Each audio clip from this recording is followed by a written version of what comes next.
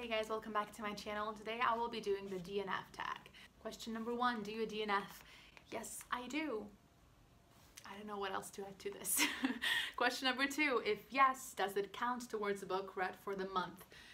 No, not at all. I've seen some people answer this as like if I read over half of the book, then yes. But I still say no, not for me. If I read like 80% of the book, it's just easier for me to just finish it. I will skim it, but I will finish it because I'm so close to the end. And then I can give it a 1-star rating. But otherwise, no, it doesn't count. I'm also someone who is very hesitant of DNFing so close to the end because I always hold out hope that something will happen and the ending will make everything so much better, but most of the time that doesn't happen. Number 3, is there a difference between DNF and putting it down for a bit? Yes, when I DNF, I have no intention to ever giving it a chance. And putting it down, like I've put down I Am Malala a few months ago. Oh my god, no, it's been a year.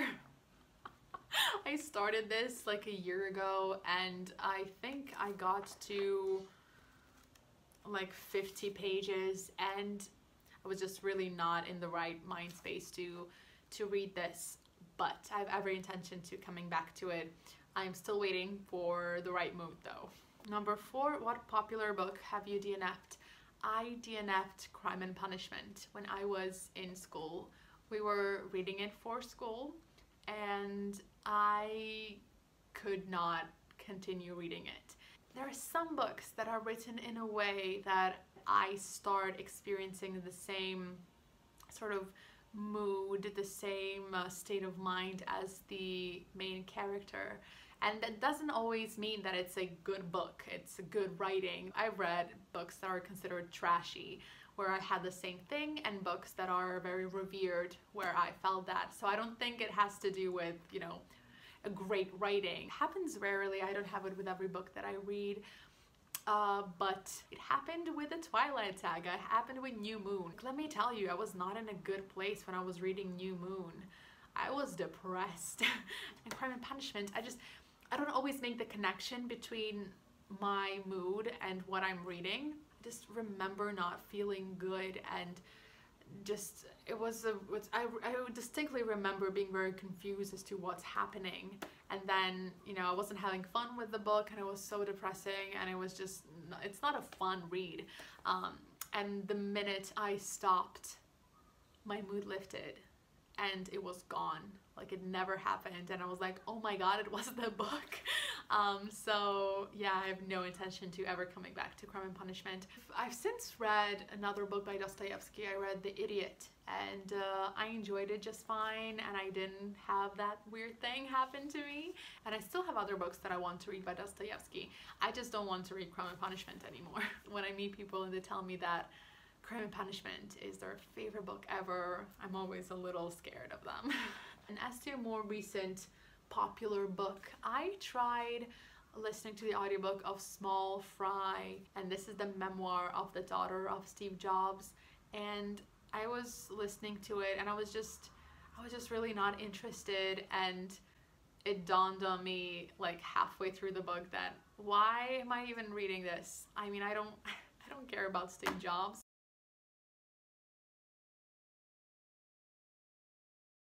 Number 6, do you ever reattempt to read a DNF? Has it ever been successful for you? No, I've never done that, but I actually need your advice.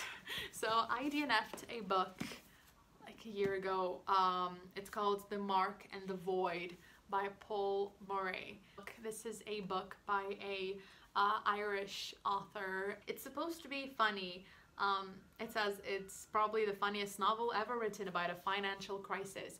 I don't even remember where I stopped, but it was a little dry and there was a lot of that financial crisis and like nothing really was happening, and I